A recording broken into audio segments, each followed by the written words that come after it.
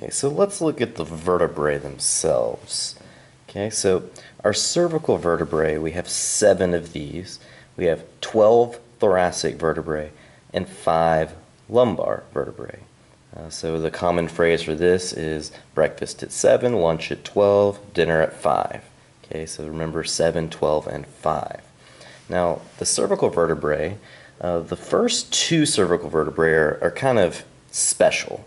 You have the atlas, which is C1, and the axis. So our atlas looks like this. So it's very flattened. It's actually what articulates with the skull itself. Okay, so it has some of the main characteristics that we see on all the other vertebrae. So you can see the large hole here. So this is our vertebral foramen. It's also got the characteristics that we find with cervical vertebrae. So you see these transverse foramen off to the sides.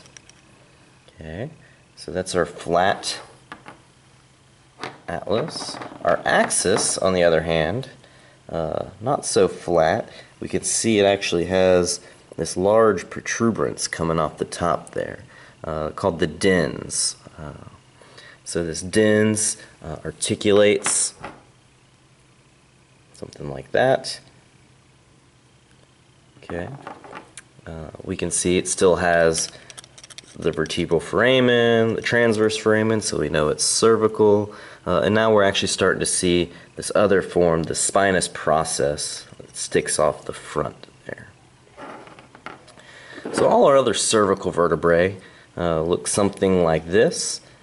So you have the body, vertebral foramen, transverse foramen.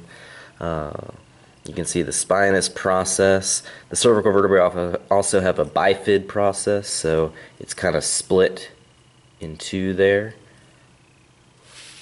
Okay. We can now look at the thoracic vertebrae. So again, we have a body. It's larger, of course, than our cervical. You've got this very downward protruding spinous process. You can see it's no longer bifid, it's just singular there. And then compare that to our large lumbar vertebrae here. So let's look and kind of compare.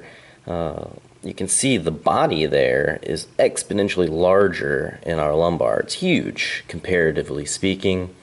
You've got a large spinous process. It's not nearly as downward protruding as in our thoracic vertebrae.